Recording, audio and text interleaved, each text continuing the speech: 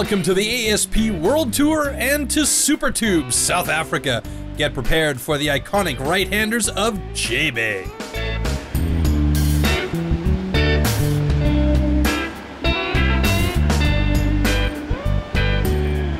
Waves are just perfect. I mean, we just lucked right into it. Best swell of the year so far. First day of the waiting period. Looked like we could finish in 4 days, and there you go. Super Tubes is renowned for its incredibly long rides, and high-performance surfing is the name of the game, so Jeffreys Bay is the place for it.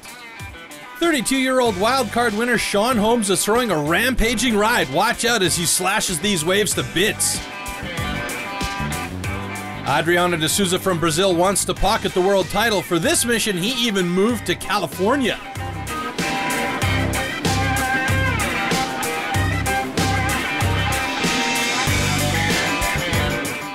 Aussie Taj Burrow is doing it smoothly and with style. In 2009, he won the Pipeline Masters, and in 2007, he finished second in the ASP World Tour, but couldn't grab the title. Wow, huge aerial from Dane Reynolds here. So we saw some of the greatest assemblage of surfing talent in excellent 4 to 6 foot waves at the iconic Point Break. Now let's see what they can show in the final.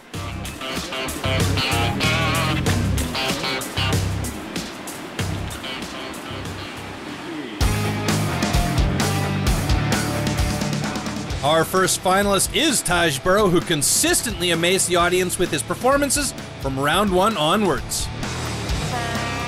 B.D. Durbich suffered one of the hardest losses of the event, having victory snatched from him in the last minute of the heat. With 3rd place, he moves from 10th to 7th in the ASP ranking. Adam Melling's Cinderella climb to the finals was sensational. Coming to JBay with a low 41st ASP rank, he catapults himself to 19th today. Coming into this event, I just wanted to prove to myself and everyone that I'm meant to be here, so it shows a little bit in this event, and hopefully I can keep it going, you know. Local boy and current ASP leader Jordy Smith mixed his skills with one really great wave, which allowed him to execute a series of progressive maneuvers that he pulled off, resulting in rapturous applause from the shoreline. Over the moon, I don't even have words that can describe how I feel. You know, I came out of the water, even in the water I started crying, and you know, gave Melling a big hug, and it's really cool to be out there surfing with him because, you know, he's a really humble guy, and I have a lot of respect for him, and he's, you know, probably one of the best surfers out here at JBay. So we have Jordy in the lead of the ASP rankings, Taj Burrow 2nd, and Kelly Slater in 3rd position, still in attack spot. Let's see what they can pocket at the Billabong Pro Tahiti coming up next.